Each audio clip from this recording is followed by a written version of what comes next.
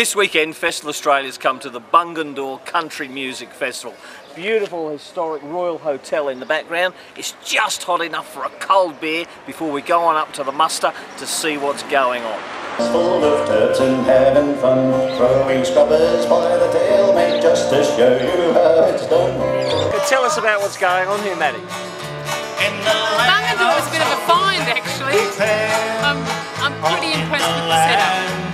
There's one stage only, and one very busy canteen over there, serving pretty decent looking food at good prices. Thank you very much. There's quite a few hundred people here who are anybody that follows the race horses know that it looks like a bit of a setup where people know what's going on, what's what, who's who, and what they're here to see. A few years back there, called the Bungendore. The music is fantastic, and if you don't feel like getting up in the morning, you can just lie in bed and listen to this music.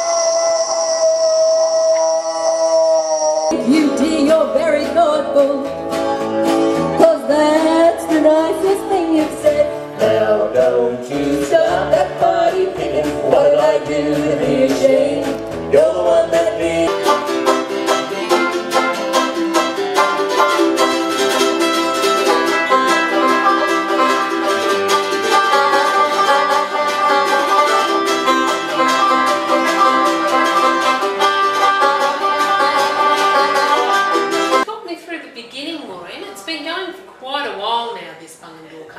It certainly has. We first come up with the idea, I suppose, in 1985.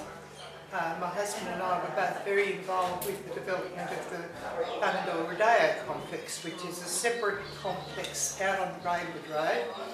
And we needed quite a bit of money to complete that complex. So instead of running around for 10 years running raffles and so on, Lamington Drives. Exactly, we decided to put on a country music festival. And in those early days we were very lucky, as I just mentioned to you prior to coming on air, that my husband's brother Terry Gordon, who's been in the entertainment industry for 50 years or 60 years or 50 years at any rate plus, we had him to give us some tips and guidelines and whatnot. And we also had another wonderful country music character who's known to many people, Mr. Barry Thornton. And Barry was Slim's tall guitarist for 20 odd years, and a lot of people will be familiar with Barry's name. But he was the consummate showman, and over the years we learned so much from Barry about promotion and how to run things and run them properly. So we were very lucky to have men of that calibre to guide us in those early days, I suppose. Well, let me tell you the story of Joe Palmer's ghost.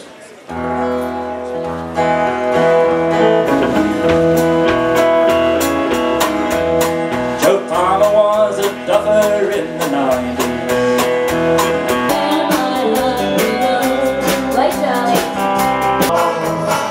So come on, you bowling stockman, this challenge has to go. Anyone from anywhere. Abrasions and a nasty state of shock, still clinging tightly to the road, I fell towards the ground, and I landed on the broken bridge the barrel had scattered round. Some money for the local troupe guys. So tell us about that and what that involves. Well, we're selling ice creams to raise money. Okay, and have you sold lots of ice creams? Yeah, we sold a few. I think it's about 10 to 1. We've sold 10 and they've eaten 1. My name's Lynn Giles and I belong to the Bungedore Community Aid, which is functions in Bungendore, and we man this stall every year. We take it in 2-hourly shifts and the money goes back into the community through the muster organisers. And what are we selling here? Do we got t-shirts? We've got t-shirts and badges and mugs, and everything's got an insignia on it to do, and each year we get new stock in. So the insignia changes each year, the design? Basically it always says Bungendore Community Muster, but it might be done in a different format each year. Okay, so collector's items? Could be, yeah. Absolutely, well, it could be a market for eBay in the future. Yeah, totally. There's a bell on the way in the sky, Lord, in the sky. I was standing by my window on a cold and cloudy day when I saw her. Alice.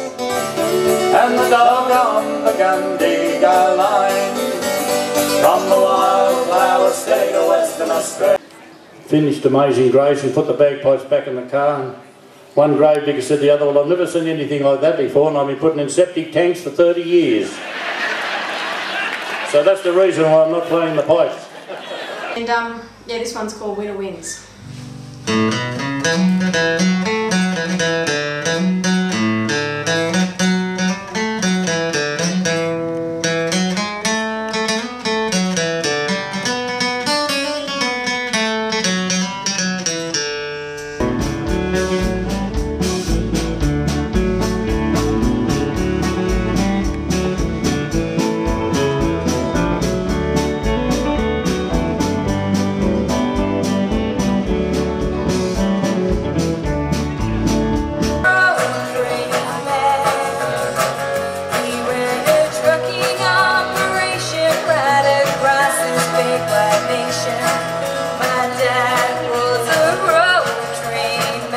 It's just something I'm so grateful for. And this was written by a fellow called Merv Maltman from Warwick, and it's just all about a man's inner longing to go back out to the Queensland Channel Country, which is a magical place, and this is just called Channel Country Grounds.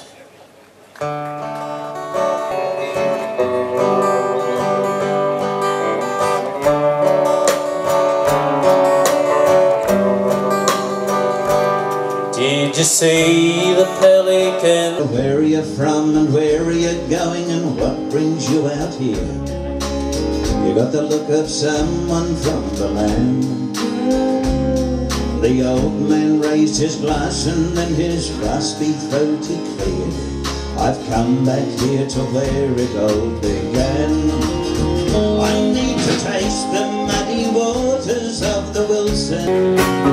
If you've never seen a sunset last forever, and you've never bought a billy on fire for a cup of tea.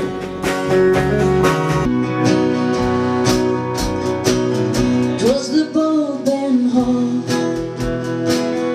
rode into town through the cold grey dawn with the shutters down.